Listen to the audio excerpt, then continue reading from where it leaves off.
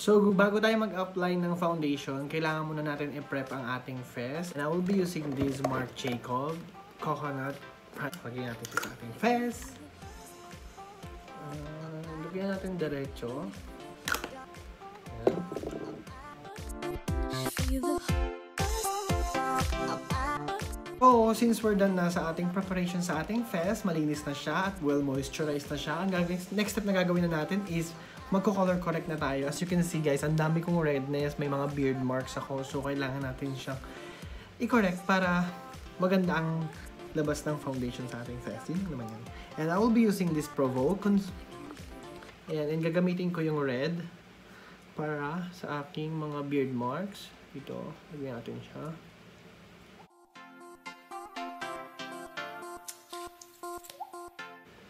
At maglalagay tayo sa ating eye bag na pinagpuyatan natin.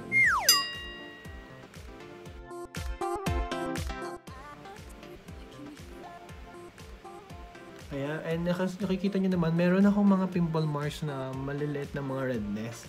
So, i-conceal din natin siya ng green.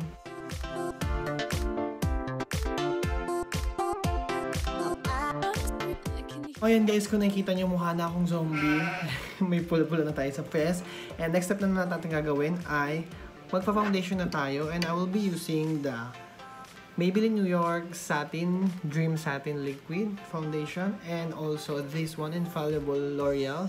Kasi medyo dark to and ito medyo light siya sa aking shades. So ipag-mix natin siya para makuha natin ang ating perfect shades.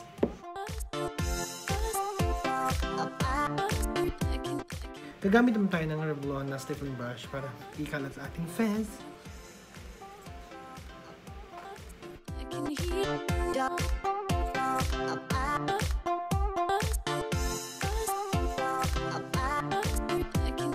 So, since well distributed na ang ating foundation, gagamit naman tayo ng Dumb Beauty Blender. So, para ma-blend lang siya ng maayos.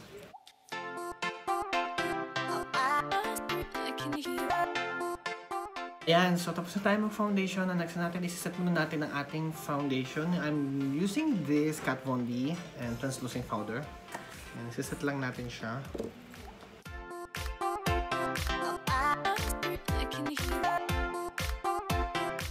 So, since set na ating foundation, magko-contour na tayo. And I will be using this Luminous Antioxidant Foundation from Organic Glam. And ilalagay natin siya sa ating contour.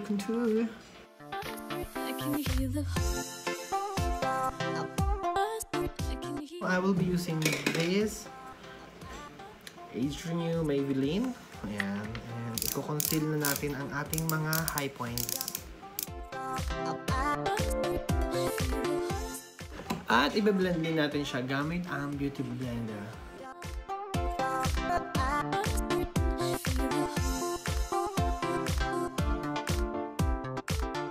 Ayan na nga, mukha na tayong espasol na tinubuan ng mukha. Sobrang puti na ating face at medyo basang-basa pa siya. Ang gagawin natin is, isaset ulit natin siya ng ating Kat Von D powder. Tanggalin natin, i-dust na natin ulit ang ating mga excess powder. And, we're now going to bake our face. Diba? More powder.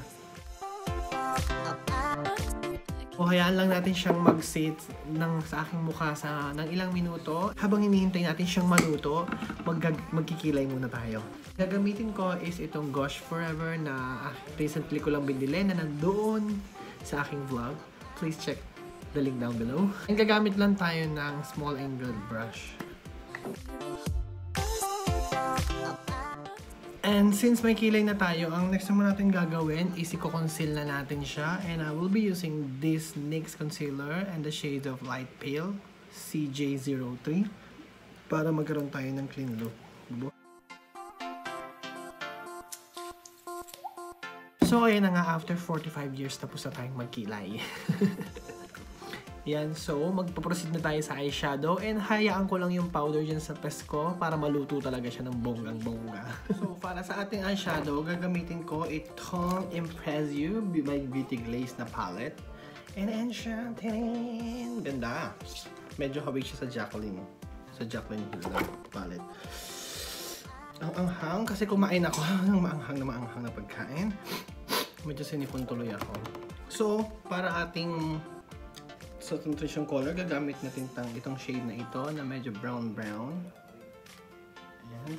Lalagyan natin siya sa ating crease. Sinisipon ako.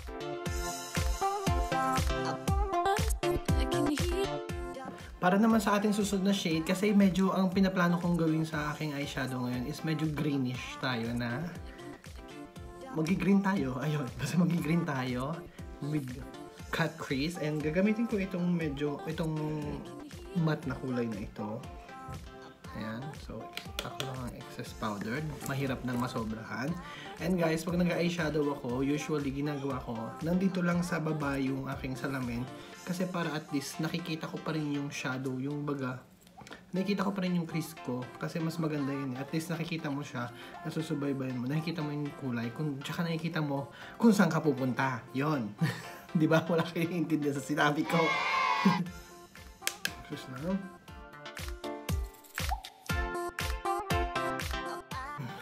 Okay na siya. Medyo blend na ba siya? Maayos. So, gagamitin na naman nating shade is yung medyo dark na. As in, dark talaga pala.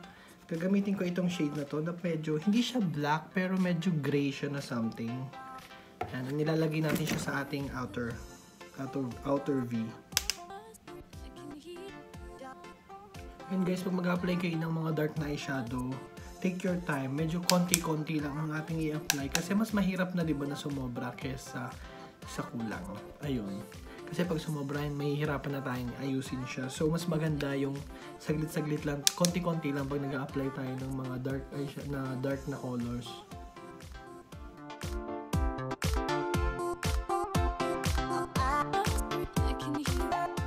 Since tapos na natin i-apply ang ating dark eyeshadow, gagamit naman na tayo ng concealer para mag-create na tayo ng ating cut crease na pangmalakasan.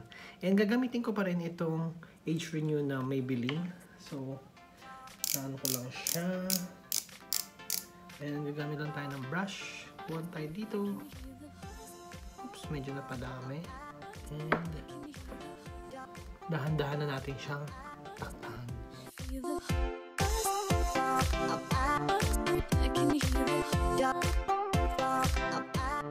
And habang basa pa yung ating concealer, mag-a-apply na rin ako ng glitters kasi para at least mas maganda yung kapit habang basa ang ating concealer. And gagamitin ko itong Pressed Glitter by Beauty Glaze also. Ayan.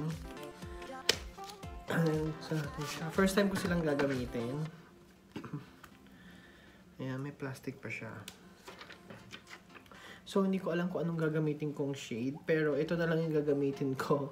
Itong medyo mermaid color siya. May tayo ng flat brush.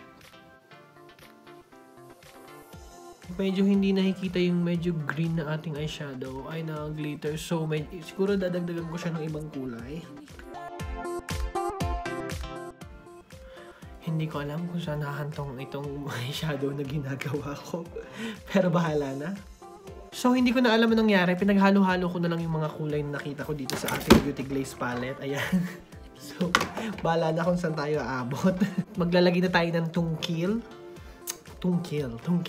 Isa sa mga pagtutungkil ang pinaka-ayaw kong gawin. Pinaka-nahihirapan akong gawin talaga, guys. Sa totoo lang. Ang tagal-tagal ko lang may makeup, pero hanggang ngayon hindi ko pa rin siya ma-perfect.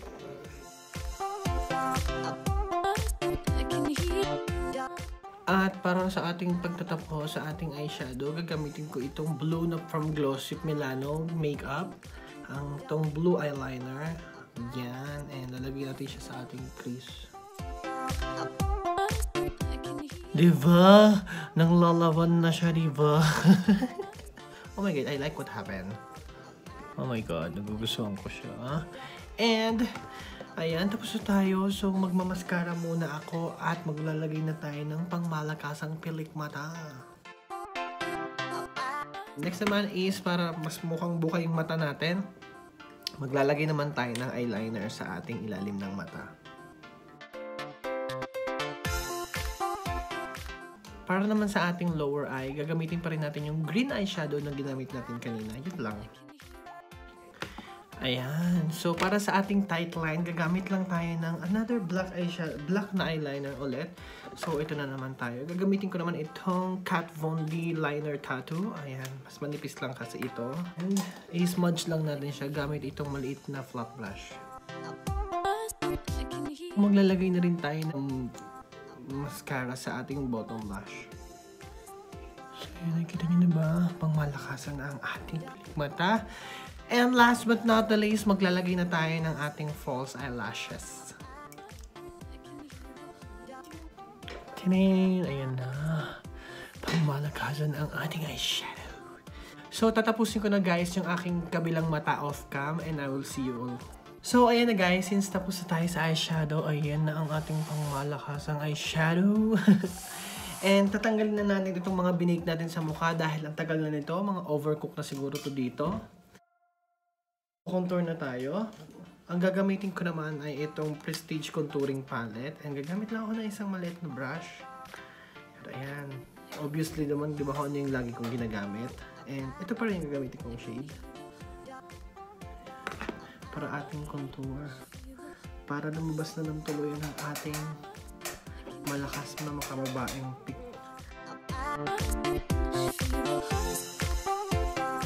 Naman sa ating blush on, gagamit ako nitong All About Them Apples from the Balm. Ayan. And gagamitin ko yung shade na Caramel. And para naman sa ating highlight, gagamitin ko itong nabili kong beauty stick from Miniso. Ayan, lalagay natin siya dito. Kasi ayoko siyang ilagay ng direct sa aking mukha. Kasi basa siya, baka masira ang ating foundation. So, ayun na guys, tapos na ang ating fest. Maglalagay na lang ako ng lipstick and tapos na po tayo.